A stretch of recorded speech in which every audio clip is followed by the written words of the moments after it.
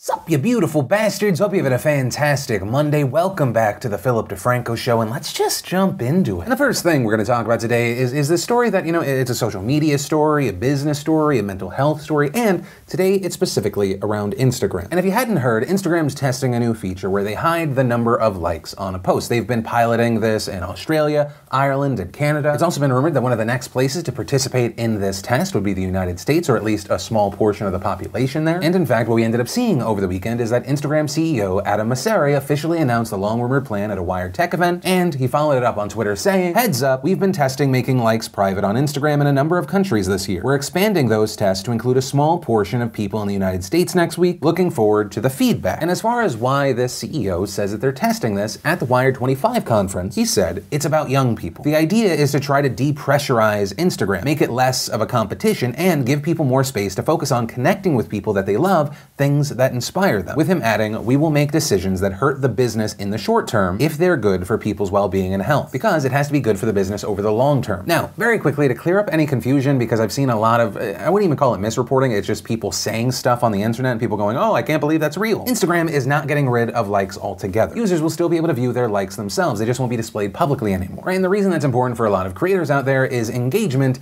is key, right? And I think that's an important thing to note, whether you're an established person or you're someone that's trying to garner an audience, right? Having the ability to see your own likes, if you're trying to build something up, it allows you to know what's hitting, what's missing. For creators with brand deals, right, you're working with other companies, you still have your numbers, right? The analytics don't just go away. Also, kind of regarding this conversation of business versus mental health, for me personally, I think one of the most notable people to speak out on this was Kim Kardashian West. Right, has a massive Instagram following. Her posts get anywhere between 1 to 3 million likes. She has a lot of business through Instagram. And ahead of this official announcement, she said, "As far as mental health, I think taking the likes away and taking that aspect away from Instagram would be really beneficial for people." And adding, "I know the Instagram team has been having a bunch of conversations with people to get everyone's take on that, and they're taking it really seriously, and that makes me happy." Also of note, on Saturday, we saw Twitter CEO Jack Dorsey praise this move by retweeting Mosseri's tweet and adding, "Great step," but not everyone was happy. For example, you had rapper Cardi B arguing that it's actually the comment section that should be a bigger concern, saying in a video posted to Instagram that she noticed toxic behavior increasing on the platform after users were given the option to like and reply to comments. If anything is affecting Instagram right now, I really feel is the way that the comments have been done or have been changed in these past few years, because I feel like people been saying the most weirdest shit, been starting the craziest arguments, been starting to race bait, all because of comments, because they want to get to the top, they want to get the most reactions. We also saw Nicki Minaj chiming in on this news, vowing to stop using Instagram altogether. She also argued that the move might be bad for independent artists who use Instagram for power and exposure, also suggesting, among other things, that Instagram might be hiding likes to manipulate what posts users see on their feed. I've also seen other people claiming that Instagram might be doing this to make it so that advertisers start working directly with Instagram more rather than just sponsoring people based off of the numbers they can see publicly. Right, but then you get into this conversation of like, what's the intent there? I will say on a personal note, I think if that is the goal, that it will not be that effective. Once again, it appears that all the analytics will still exist on the back end, so if a creator wants to work with an advertiser, it's just sharing that information. But ultimately, as far as my opinion on this topic, I have found myself leaning more and more in the favor of not showing, at least publicly, the number of likes. I think the fact that it's actually taken me this long to be of this opinion, I think shows how much, even if I try not to, how much of my value and my self-worth and the validation is tied to these public numbers, right? And that can't be healthy, but I'm also self-aware enough to know I exist in kind of this weird, different bubble. I try to stay grounded and connect to my roots, but obviously my life now is so much disconnected from who I was when I was 18, 20. And so that's why with this story, I want to pass that question off to you. What are your thoughts regarding this specific situation and kind of just the hiding of likes in general? Are you for it, against it? Are you somewhere in between? What do you see as the pros and the cons? Any and all thoughts on this, I'd love to see in those comments down below. Then, actually kind of connected in a loose way, we should briefly talk about KSI versus Logan Paul 2. It finally happened over the weekend. And I say that it's connected, well, one, because it's this whole crazy spectacle that just happened thanks to social media. But also two, in the build up towards the actual fight, what was one of the weirdest things on DAZN, not DAZN, even though it's spelled that way, they literally did a side-by-side comparison of how many concurrent viewers their YouTube live streams had. It was kind of a weird thing to show. They even ended up asking KSI about it as both streams were showing. But also not fully surprising because in addition to, you know, I think some people crave to see those numbers to compare. And also I feel like they were showcasing those numbers to kind of explain to actual boxing fans, like, hey, this is why this is happening. Or there were likely way more eyes on the actual title defenses that served as the lead up to the two YouTubers fighting each other, which if somehow you haven't seen up till this point, KSI ended up beating Logan Paul, which some people found controversial. The fight ended up going all 6 rounds, went to the judges' scorecards, which was drastically affected by a 2-point penalty that Logan Paul accrued. This during a section of the fight where Logan Paul hits KSI with an uppercut. He then hits him a second time while also seeming to hold his head, and then as KSI was dropping to the ground, right, he was a defenseless fighter, Logan Paul tried to strike again. And as the ref pointed out after the match, there is no sort of 12-6 punch in boxing. Logan Paul after the fight saying that he would contest that decision, right? He was saying, you know, why wasn't I given a warning? The ref in the post-fight interview, I think, gave a really proper explanation. I'll link to that video down below. And I mean, really just watching the fight, Logan Paul has no one to blame but himself. But I'll also say too, there's something that also seems incredibly appropriate, that these two essential first-time pros boxing as the main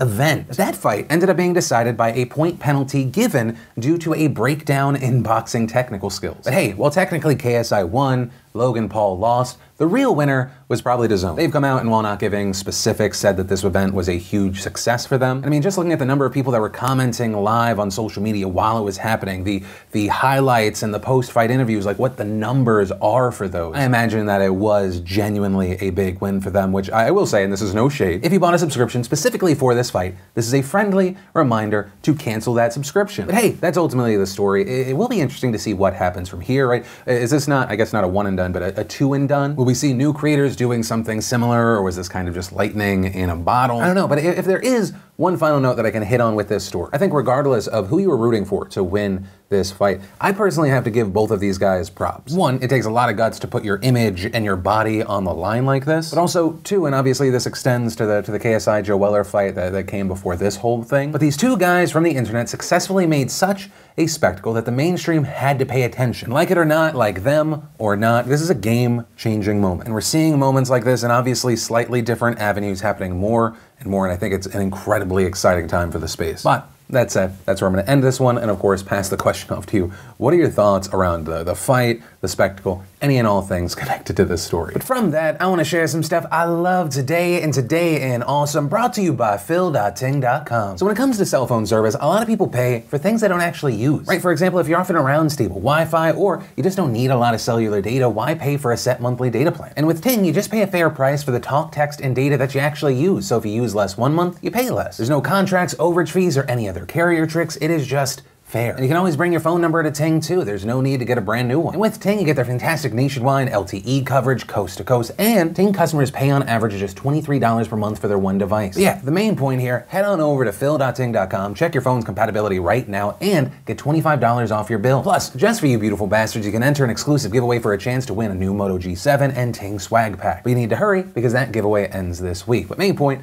click the link, check it out, and enjoy. And the first bit of awesome today is if you didn't see John Oliver's piece on slap lawsuits, I, one, highly recommend you watch the whole piece. But two, if you only have 5 minutes, go to about 21 minutes into the video. He and his team deliver the most overly produced fuck you I've ever seen. It really makes like any other thing they've done seem kind of low rent gimmick. Then the infographic show gave us shocking psychic predictions that actually came true. Then we got this really awesome video on neutron stars. We got the official teaser for Scoob, the official trailer for Fantasy Island. We got Tiffany Young's tour bus travel routine. And if you want to see the full versions of everything I just shared, the secret link of the day, really anything at all, links as always are in the description down below. Then in what companies are people angry at today news, we had Uber. And that's because in a new interview, the CEO of the company was being pressed on Saudi Arabia and Jamal Khashoggi. For those unaware, according to reports, Saudi Arabia is the 5th largest investor in Uber. Also, the head of the Sovereign Wealth Fund is on Uber's board. And while getting pressed regarding this whole situation in general and this specific person,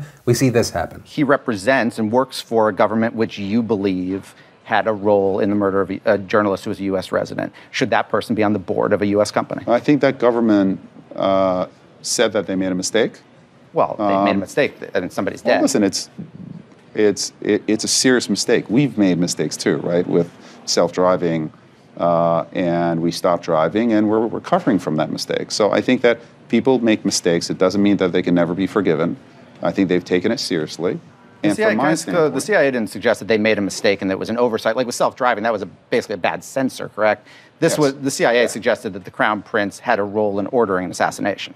It's a different thing. You guys didn't intentionally run somebody over. I didn't read that part of the CIA report. You're obviously deeper in it. And, you know, after that, the interviewer and also people having seen that clip were like, yeah, those are two completely different things. Right, the self-driving car wasn't set to kill a person on the road, whereas with Jamal Khashoggi, that was the organized, purposeful, ordered, brutal death of an individual. Now, reportedly following that interview, he called soon after to express regret about his word choice. And today we saw the Uber CEO tweet, "There's no forgiving or forgetting what happened to Jamal Khashoggi, and I was wrong to call it a mistake." And then saying, as I said after the interview, "I said something in the moment I don't believe. Our investors have long known my views here, and I'm sorry I wasn't clear on Axios." And my personal reaction to this is it just seems like more empty words. Right, it appears that he's backtracking on his words, but where's any action? Right, because the main pressing point, the criticism regarding Uber before the CEO decided to just blurt out something stupid, was regarding their action, or rather inaction, regarding Saudi Arabia. Right, and so following this, we saw a number of people saying that they were going to boycott Uber. That began to trend, and then more people saw the video. Yeah, ultimately that's a story. It's one part CEO says stupid thing and backtracks, and second part, it's amazing what a few $100 million will do to your thoughts and opinions when it comes to the dismemberment of a fucking human being. But also, while there is all this anger around Uber, it should be noted that this is not an Uber-only issue as far as the blind eyes go, whether it be a company or a government. And then let's talk about this huge news coming out of Bolivia around the presidential elections and Evo Morales. And we actually talked about Morales a couple of weeks ago when he won his 4th term as the country's president, although I should say won his 4th term. And if you want the full detailed version of that, I'll link to our coverage down below. But here, to kind of give you a quick recap and an understanding, Morales, who's in the Movement for Socialism Party, has been president since 2006. And while the Bolivian presidency is limited to 2 terms in office, in 2013, Morales pushed for a 3rd term. Following that, we saw Bolivia's highest court then saying that he could, in fact, run for a 3rd term. Then, in 2016, we saw Morales holding a national referendum asking if the country could get rid of the term limit altogether, but there he lost. However, he then went back to Bolivia's highest court and they scrapped term limits. Right, and so following this, you had some people uneasy that Morales decided to run for a 4th term because people were worrying that he was trying to hold on to power. But also to note here, Morales has been a pretty popular president. He's been credited with bringing massive economic growth to Bolivia, as well as significantly reducing poverty and inequality. But when it finally came to last month's election, we saw something very weird. Originally, results showed Morales in a neck-and-neck race with his opponent Carlos Mesa. In fact, the race was so close, the country was expected to hold a runoff election, but then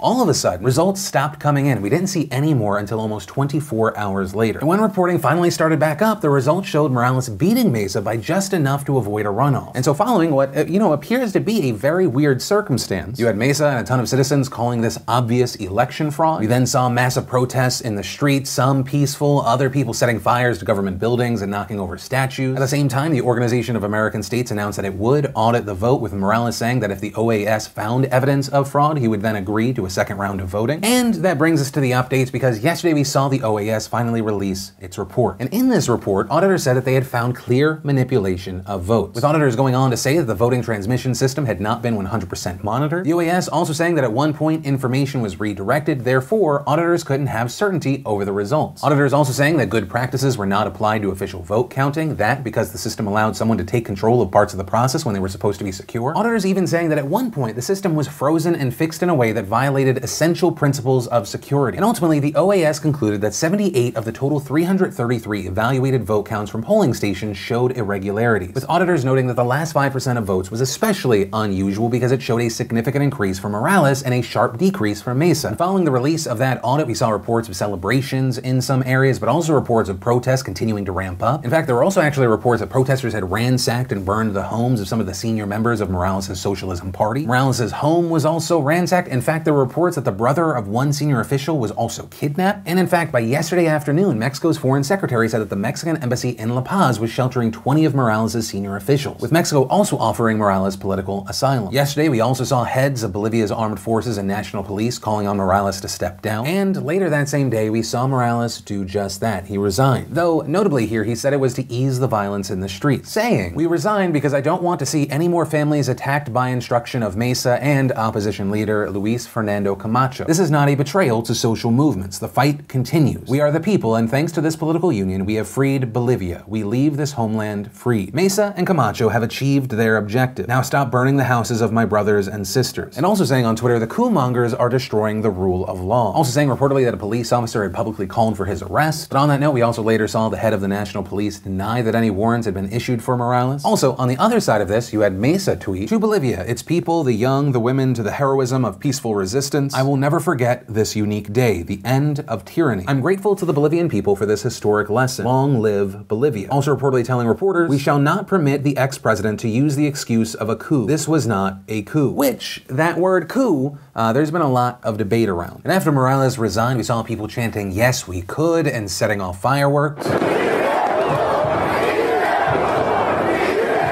That reportedly as police also withdrew from the city of La Paz. Also, like earlier, we saw other instances of violence as some people looted stores, others starting what appeared to be politically motivated fires. Now, we've seen a number of reactions from different countries. For example, in addition to offering Morales political asylum, the Mexican president called the situation regrettable. His foreign minister echoing Morales, calling this a coup. Like Mexico, Nicaragua came to Morales' defense with its president saying, "The government of Nicaragua denounces and strongly condemns the coup d'etat that was realized today." Also, Venezuelan President Nicolas Maduro calling this a coup, and also saying that rallies would be held to defend, quote, "the life of the Bolivian native people, victims of racism." But at the same time, we've seen countries like Brazil welcoming a new note. Also, people like Jeremy Corbyn, leader of the Labour Party in the United Kingdom, saying, "To see Morales, who along with a powerful movement has brought so much social progress forced from office by the military, is appalling. I condemn this coup against the Bolivian people and stand with them for democracy, social justice, and independence." We've also seen different reactions from the United States. For example, we saw Ilhan Omar and AOC calling this a coup, also saying that the Bolivian people deserve free, fair, and peaceful elections. But on the other side of that, you had Secretary of State Mike Pompeo commending the OAS and supporting a new election. We also saw Trump today say in a statement, "After nearly 14 years in his recent attempts to override the Bolivian constitution and the will of the people, Morales' departure preserves democracy and paves the way for the Bolivian people to have their voices heard," calling this a significant moment for democracy. Right, but with all of that said, one of the main questions is, well, what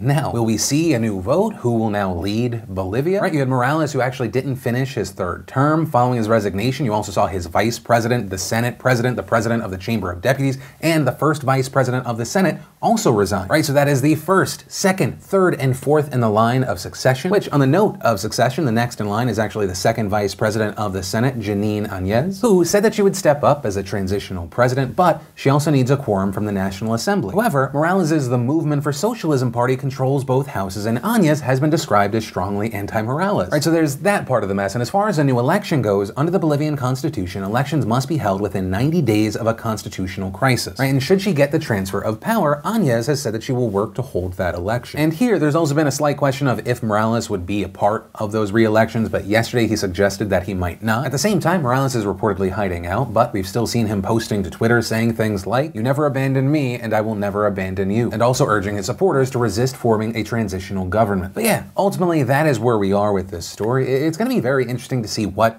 happens from here. If you've seen other reports, there's a constant mention of the power vacuum, really rightfully so. When things are this chaotic and there's such a big question mark, you have to wonder, will there be some sort of process that actually involves the people and order is kept? Or will we see a drastic power grab? But for right now, we'll have to wait and see. And of course, I pass the question off to you. What are your thoughts on this? And that is where I'm going to end today's show. And hey, if you like this video, let us know. Hit that like button. Also, if you're new here, you want more of these dives into the news, be sure to hit that subscribe button, tap that bell to turn on notifications. Also, if you're looking for more to watch, you can check out my latest podcast, or maybe you just missed the last Philip DeFranco show, you want to catch up, you can click or tap right there to watch either of those. But with that said, of course, as always, my name's Philip DeFranco. You've just been filled in. I love yo faces, and I'll see you tomorrow.